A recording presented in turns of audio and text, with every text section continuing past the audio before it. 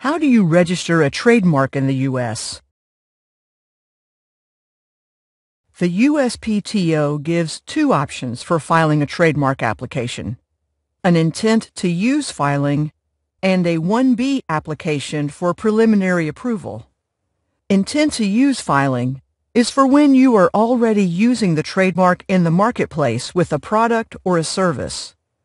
Alternatively, you can file for the 1B application, which would give you preliminary approval. Once you get that approval, you have to establish the trademark within the next 6 months, and it will be registered with the USPTO. A small mistake when filing your trademark could cost your intellectual property its protection.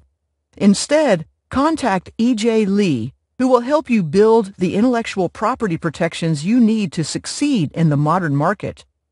Book your complimentary IP services discovery consultation at www.ejleelaw.com.